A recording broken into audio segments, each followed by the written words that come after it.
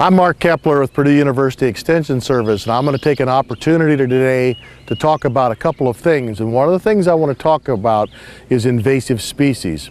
And we talk about how things have come to the United States and to the North American continent from other locations throughout the world, and how some of our native things have been pushed out of the way by these invasive species that come in.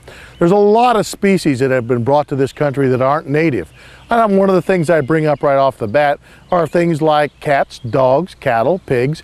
These are things that are not native to this continent that have been brought in, and we've been able to domesticate them and utilize them to our best of our advantages. But reality is too, there are other things that have come in here that have spread and caused some problems. And one of those things is right behind me in this pond area, and it's a weed we call Phragmites. Now, most of us don't even realize it's out there and it exists. And that's because of the fact we have, native to our country, something we have called common reed. And this is very much identical to common reed. In fact, they are the same species, but this I would look at as just a different variety. It's kind of like looking at an apple tree, and you have apple trees, but you have different varieties. You may have a Granny Smith or a Jonathan. Well, in this situation, this common reed has a European variety that has come into our country, and this European variety is one that's very aggressive, especially in our wetland areas.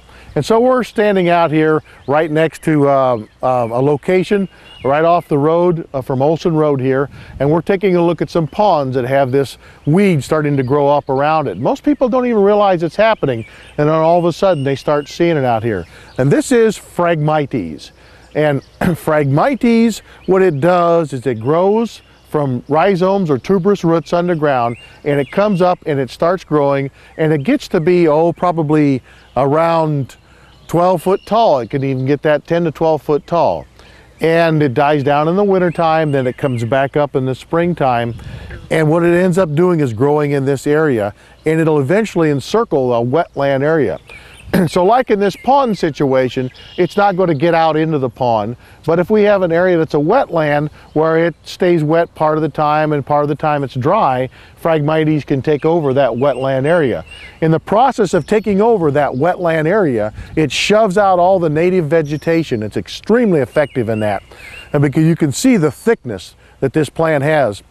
And by shoving out all that native vegetation, it also shoves out some of the potential animals that might be utilizing that native vegetation to exist and to live. And that's one of the biggest problems with invasive species. Not only do we lose out where they come in, and they shove out other things that we're really worried about in our area, and we lose our native products. Now, one of the things that we have talked about in our area and wetlands is something called purple loosestrife. Beautiful flower, comes up, it's purple in color, and it has come into our wetlands and started shoving things out. Well, as you can see, this Phragmites is even more effective at doing that, and the fact is it can shove out purple loosestrife, and it causes a tremendous amount of problems in our wetland areas. Well, what I've done is I've went and dug up a little bit of this Phragmites around this area, and one of the things it has is it has root systems that are very, very thick and very, very full. And what it does, it sends out little tubers we call rhizomes.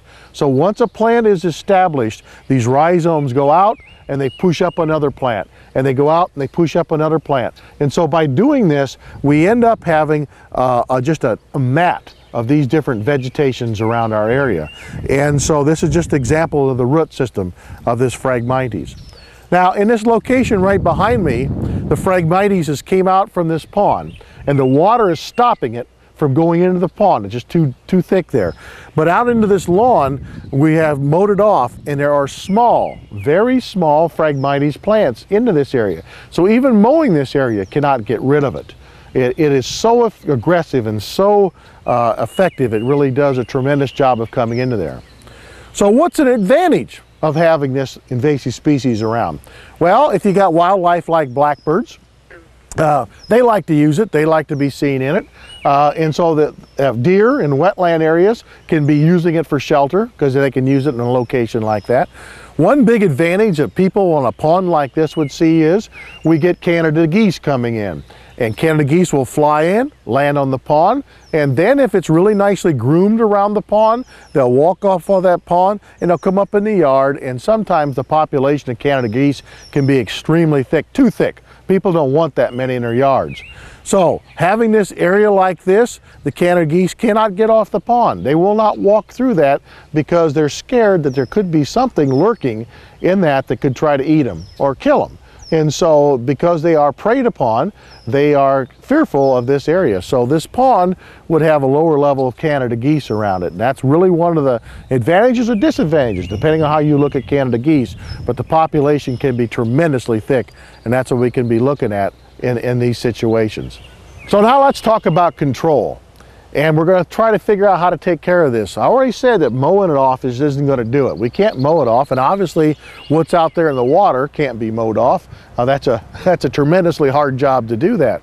So I've got some of this plant in front of me right now, and I'm going to take a look at it. The leaves on Phragmites are very stiff and very slick, like a lot of other aquatic plants. And so one of our options for this is to spray it with a chemical. And the chemical that we would use on this contains the active ingredient called glyphosate. We all know glyphosate when we use it as a product called Roundup. But in an aquatic environment, we don't like to use Roundup, but we can use the active ingredient that's found in Roundup, and it will work. The problem with Roundup is it has some problems in aquatic areas, in the fact that, for one thing, it doesn't stick to this slick surface as well. Plus, the carriers in it will have some problems with the fish and the wildlife. So because of that, we go to aquatic versions of Roundup, and they can be found locally in some of our stores in the sections that are required, or the sections that are into aquatic plants. There's a lot of different aquatic weed killers, and we would use the aquatic version of Roundup with the active ingredient glyphosate in it. And so go to your local stores and ask for aquatic versions of Roundup. What we would do is we could spray that Roundup on there right now, and it really kills everything it comes in contact with. The great news about it is it has no soil activity. So it only kills green things that it comes in contact with, and other things can come back. Roundup translocates down into that plant, down into that root, and kills that root off. One application generally will not be enough. It'll take multiple applications before we can see it. So anytime, this time of year, we can do this. The fall of the year, before things start to turn brown, because what you're seeing in our background with the seed heads of this Phragmites is left over from last year, and that's the seed heads from last year. This year it's just a green plant coming up right now. So in the fall of the year, that is also very effective in killing, because at that time the translocation is really done extremely well into the plant, and so the kill is a lot better done in the fall of the year, say around Octoberish, sometime around then. I just wanted to take an advance to take a look at the seed head on this. This is a seed head that was formed last year, and so we'll be seeing another new seed head coming on later on this year. And what has happened is this seed is fairly fluffy, and so it can be spread very easily by wildlife and also by the winds that we have, and so it does spread around. Once that seed hits the ground and starts to grow, we get a plant out of it. Then once that plant starts to come out the bottom with rhizomes, it really gets to form that thick mat around there. So this is a little bit about what we're looking at. In your community, there are a lot of different invasive species we're starting to see. Phragmites is just one of them, and really is being seen in those wetland areas. And so you may want to see it early when it initially comes in to try to take some control of it. That's the real key to invasive species. Identifying this, seeing what it is, and trying to kill it out at a young age before it gets too big and too large on you. This is just an example of what it can do. But if we look at some of the wetland areas where the water doesn't stop it, it can really get in and just totally invade that wetland area, and we can have a tremendous change in the amount of species, both native and non-native, that comes into that area. And in general situations with invasive species like this, it's a bad situation, and you really need to think about what you can do to stop it on your own property.